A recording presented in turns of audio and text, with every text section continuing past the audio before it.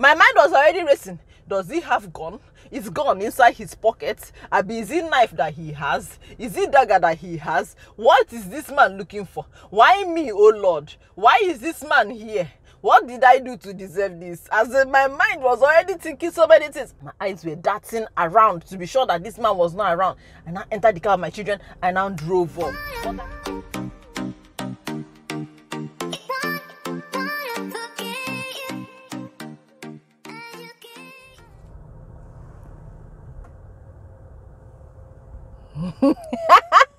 Hi, how are you doing?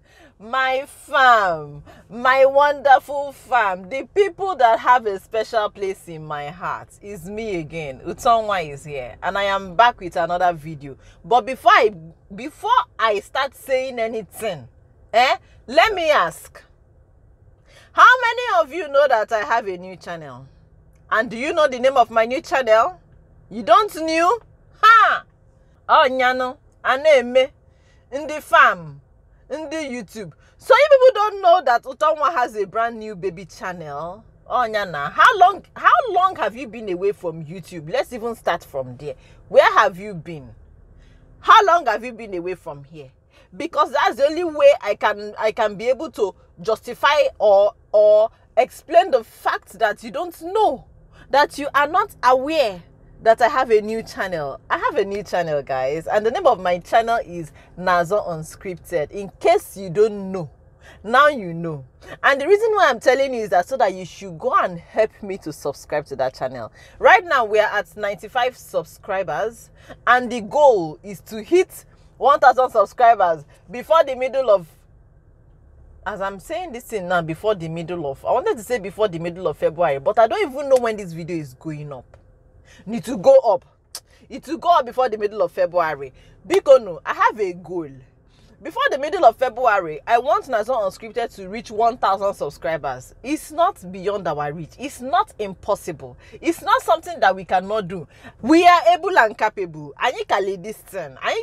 We can do it. All you need to do is to subscribe to that channel. And if you have a YouTube community, you share it on your community. Please, it's not by forcing something. I know that you are not obligated to do that. I'm just begging you. Allow the Holy Spirit to touch you. Listen to the Holy Spirit when it's ministering to you that you should go and share Nazor Unscripted videos on your YouTube community so that people can come and subscribe. Amen. Amen. And then, as I'm talking about Nazor Unscripted, because I noticed that nowadays I'm always soliciting for subscribers, begging for subscribers for Nazor Unscripted, that I'm now neglecting nazor.ezeh, which is this particular channel that you're watching this video on. Have you subscribed? If you have subscribed to nazor.ezeh, you have a special place in heaven. But if you have not subscribed to nazor.ezeh, I'm gonna report you to Mommy G.O. And when I say Mommy G.O., I don't mean Ogom series. I'm going to report you to the other Mommy G.O. She's the one that will tell you where you will go. I'm not going to say that place. It's not me that will tell you where you will go. It's Mommy G.O. that will tell you. Talking about Ogom series, there's a video that I watched on Ogom series. Do you know Ogom series? You don't know Ogom series? It's been long you've not come to this YouTube, because there's no way that you can be on YouTube and you will not know our YouTube Mommy G.O., the one and only masterclass holder on YouTube. Ogom series, go and check her out. You will thank me later. So Ogom series, I watched one of her videos where she was talking about line queue in front of petrol station, and I was wondering, fuel scarcity or in Nigeria? Is it only in Abuja? Is it a nationwide something? Where is the fuel scarcity happening? It just reminded me, the days of fuel scarcity. By the way, this is a chit-chat video. I'm just here to chit and chat with you. We're gonna be talking. We're just gonna be rambling, as like without direction. Anywhere the gist carry us, we will go there. So back then in Nigeria, is fuel scarcity. I heard I suffer that time. You know why? Because my husband then was based in Ulop. My husband was based in Ulop, and I mean to say Europe. So that time he used to come home. He used to come and visit us, well, like twice a year or 3 times in a year, as the case may be. So that time it was only me, mainly me and the children and our help. Security, gateman, security and gateman, is it not the same thing? Security, house helps, and then my PA that time. Now I had a studio in First Stack, so it was only me that used to go and buy fuel when there's fuel scarcity. It's me that will carry motor and go, because I did not like to stress my security man like that. My security man then, when there is no fuel scarcity, when I don't have strength to go and buy fuel, I used to send him to go and buy fuel. But when I found out that they were cheating me, I started buying it by myself in the car. I will carry it's well. I will carry jerry can, and then I will go to the petrol station. Then fuel scarcity gone. It's me that will go and queue. So then I will carry jerry cans and I will go and queue. Sometimes I will be on the line for like 2 hours. Sometimes 2 hours 30 minutes. We will be waiting for fuel. Sometimes they will call us. Somebody will call us. Those of us that used to have connection there. Somebody will call us and tell us that they are going to, tanker is going to come and offload fuel, that we should come.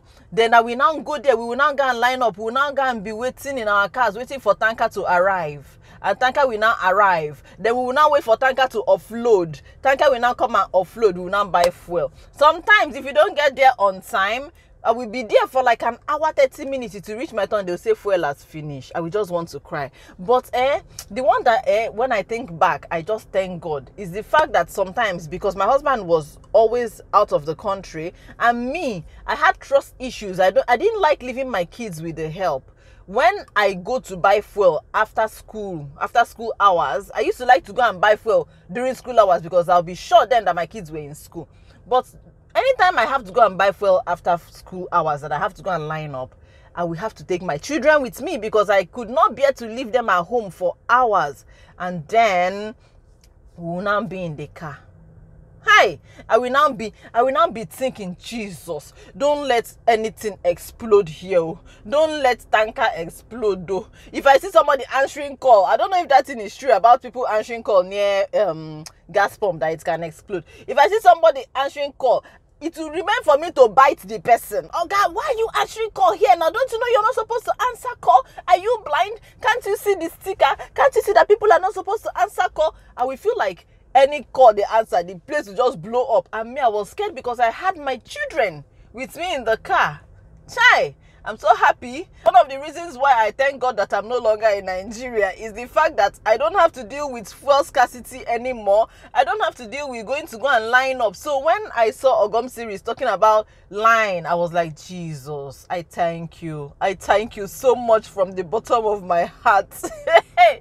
Oh my God. But then it was not easy to carry my children everywhere. I just had trust issues. I couldn't bear to leave them at home. Because I used to hear stories, and I did not have strength for stories that touch. That's how, I just remembered one story, something that happened one of the times that I went to buy, I carried my children with me as usual. So I went to Pharmacare. Was it Oxfam in First Stack? It was either Pharmacare or Oxfam that I went to. I wanted to go and buy medicine, and I took my children with me. So immediately I stopped the car. I was still trying to, because that time I was driving a coupe, all these cars that have 2 doors. So I was now trying to bring out my kids from the back of the car. Let us go inside.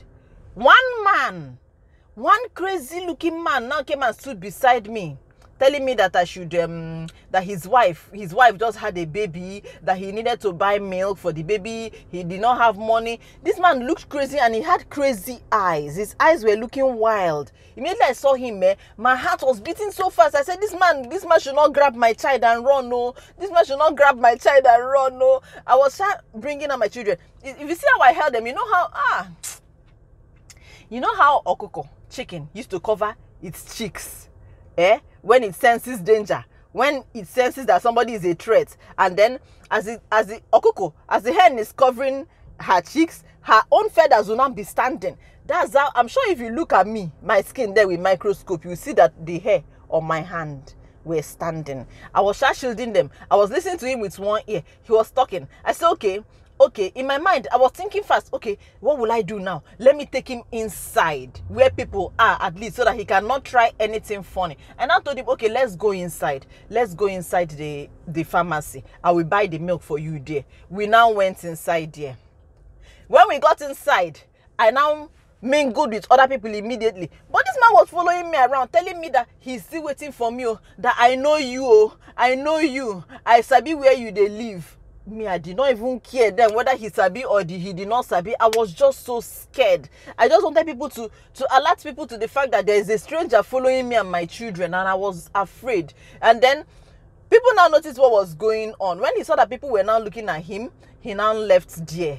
Do you know, I had to stay inside there for a while. I couldn't leave immediately. I was so scared of leaving immediately. I had to hang inside that place for a while, for about 20 minutes or so, before I now saw one guy. I did not know him, Sha. I saw a man that came to buy something. As he was going, I followed him with my children.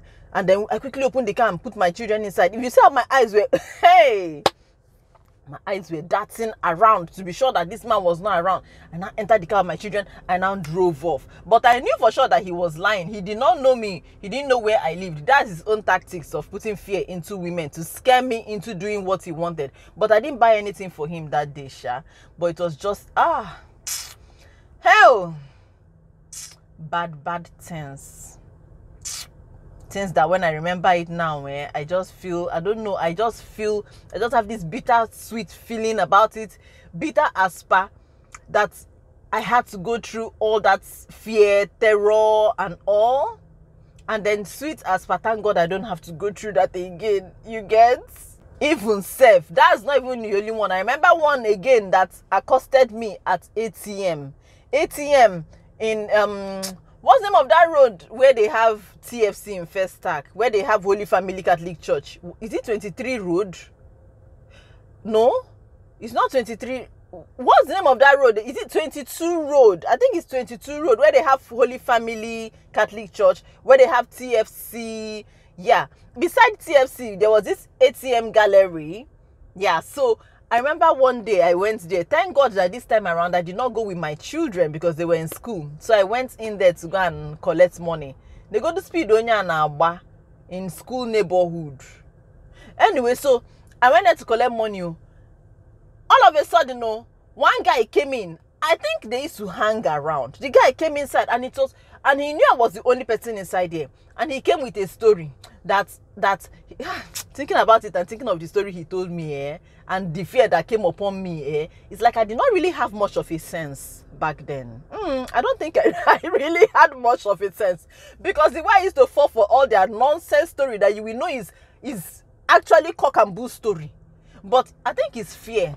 Fear was my problem. Anyway, so this man now came to me and told me this nonsense story that his car stopped him on the highway, on that Alakija, on that Okoko highway, the way to Alaba International, whatever, that his car stopped there, that fuel finished in his car, and that his main problem is that his children were inside that car. Imagine, how can somebody come to you and tell you that his car stopped him on the highway and he left his children in the car and came out all the way to inside Festac to come and look for fuel, and you will believe him? You see why I say I did not have much of a sense? This man now told me this story, that I should please find him money so that he can at least buy fuel, that he was scared for his children. Me, as I was there, I was already shaking. I was thinking, my mind was already racing. Does he have gun? It's gone inside his pocket. Is it knife that he has? Is it dagger that he has? What is this man looking for? Why me, oh Lord? Why is this man here? What did I do to deserve this? As my mind was already thinking so many things, I just said, okay, no problem, I'm going to give you money. I just surrendered. Before, I'm sure the man will be like, wow, so easy. This woman is so easy. I withdrew money, gave him some from it. We lost so the run I used to run, I enter inside my car, and then whenever those things happen to me, I don't used to have mouth to gist my husband on the phone, because I'm like, he will say, this woman, what type of woman being did I marry like this? Why are you always panicking? No, why won't I panic? Anyway, chit-chat have end. You enjoy it? I know you enjoy it, but chit-chat have end, because the time now is 2:24. In 6 minutes time, I'm going to go and collect my munchkin from inside there. I just said let's chit-chat. Okay? Alright, but tell me, have you subscribed? 2 channels. Nazor.ezeh, right here, right now. look down somewhere here. No, I think it's here, down there. You see the word subscribe. You can find it somewhere because I know that you went to school, so you know the word subscribe. Now tell me, what color is that word subscribe? Is it red?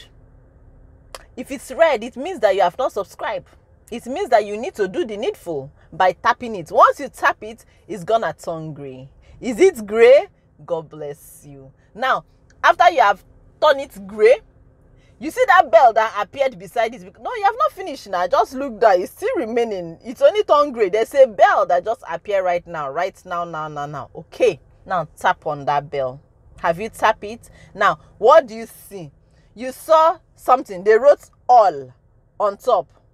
They wrote after all. What is under all? Is it never? I can't remember. The important one, Sha, is all. Tap on all. When you tap on all, do you know what's gonna happen? It means that every time that I post a video, you will be notified. You will know, and then you can come here and watch it. Thank you so much for doing that. Now you see all the steps that you just followed now. Just quickly go to Nazor Unscripted channel and do the same thing. God bless you. Thank you so much for watching. Stay safe, stay blessed, and we're gonna see ourselves in the next video. Bye.